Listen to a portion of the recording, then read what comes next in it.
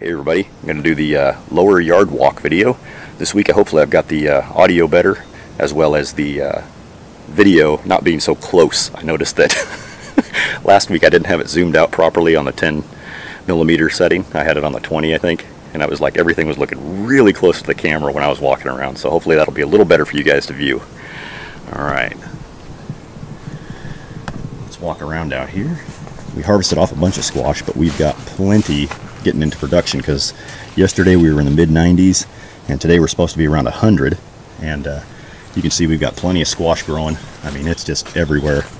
So this week I'm going to be taking some of this squash, the extra, like some of these bigger ones that we aren't harvesting. And you can see back there, look at there's zucchinis, we've got yellow squash, and over here we got more yellow squash, and on this one we got some more yellow squash. You know, we got tons of squash.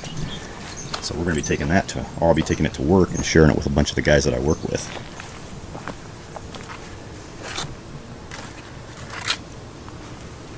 Eggplant's doing well. We did lose an eggplant back here, and it is eaten off at the base. So I think Mr. Rabbit decided to have a little hand in that. So we may be seeing Mr. Rabbit disappear from the homestead if he takes out another eggplant. You can see the squash back there. And the, yeah, I gotta show you guys. The spaghetti squash is getting huger by the day. I don't know. I'm hoping this thing can hang on. I mean, that thing has just gotten big.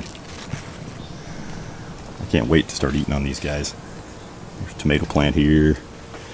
We've been harvesting off a lot of tomatoes. The smaller ones, the little cherry tomatoes, as well as the Montesino F1s. You can see that, you know, there's a bunch of them back there that are getting ready to be ripened. Oh, and this is another thing that I built, you know, last weekend when it was getting hot in the evening. I decided, you know, I didn't want to go sit on the deck or anything, so I built this nice little trellis to walk under out of scrap material I had. A couple of 2x2s. This is actually PEX tubing that you use for your house when you're putting it in new plumbing. Instead of using like copper pipe or cast iron pipe, you use this PEX tubing. And so I got some of this PEX tubing laying around from our remodel a couple of years back. And then this is that same scrap fencing material. And I just made myself a little tomato hutch to go walk underneath here, or trellis. I don't know what you want to call this, but you know, the tomatoes are going to be able to now, as they're getting bigger, they're going to go over the top. And then these top one are going to go over the top of the trellis here and go this way, so that way they'll kind of have a nice little tomato arch. I guess you can call that a tomato arch. That'd be a good name. But you can see there's some more Montesinos there ready to eat. I usually come through and eat these while I'm working in the yard. Paula told me to knock that off. You can see the peas are really getting stressed, and they're pretty much going to be at the end of their season pretty soon, because this 90-degree, 100-degree weather is just going to take them out. Let's go over here. You'll see in the other video that I'm posting this week, we harvested off most of the patty pans, and we had those last night for dinner. But I don't think there's any more back here to look at. But there's a lot of fruit going to be set soon on these, which is always nice, because that way I can share the bounty of my yard with my coworkers. And you know, one of the guys I work with, he's getting into gardening now, so I figure I'm doing my part. Here's the sweet potato trash can. You can see that it's really looking nice. Wildflowers. There's the apples. There's the other sweet potato trash can. It's going well. Everything back there is doing well. You can see the sunflowers. Got to fill this suet up. Looks like the birds got it all out of there. I've been watching them. None of the big birds are able to get in there anymore, so that's nice. It keeps them from taking away the suet from these little guys. Because I've noticed in the really hot weather, they really flock to that suet. So they must be burning a lot of calories with this heat. And we always keep our bird bath over there full with nice, fresh, clean water. This trellis seems to be doing good. You can see the tomatoes are starting to go over the top there.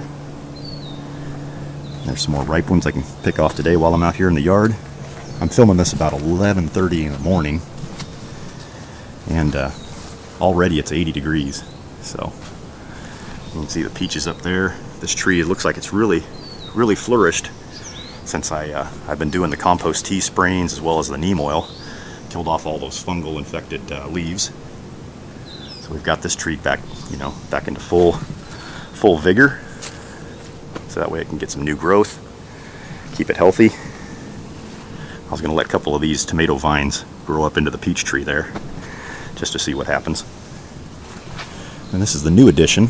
I got in another video last night I filmed, but I wanted to get a little closer view. Another little trellis setup that I've set up here with our bamboo that we grow on the homestead. And then these are all the Punakura cucumbers. They're an Indian variety from India.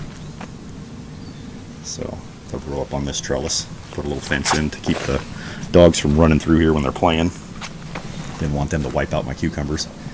We got our first cucumbers off here last night. These are the Adam F1 gherkins. You can see there's going to be some more ready to eat, probably maybe tonight or tomorrow. But down there you can see the cucumbers. The ones we were eating were about that long, perfect size for pickling.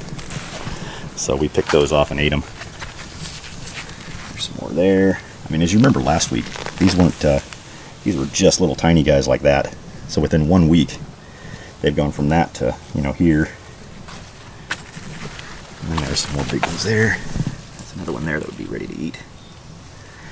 These are really a nice one. They don't have that bitter taste or anything, especially when they're fresh. Oh, these are so good.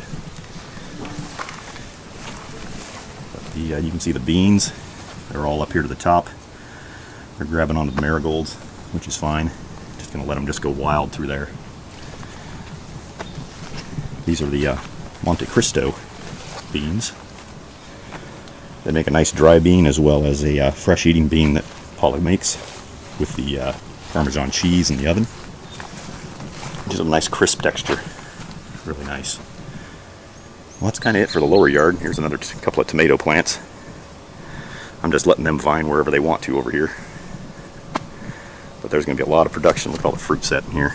Man, we are going to be flush with tomatoes. I cannot wait. That's the best part of the summer, is getting these fresh tomatoes. Alright, I'll talk to you guys again. I'll do the upper yard video next. Alright, bye guys.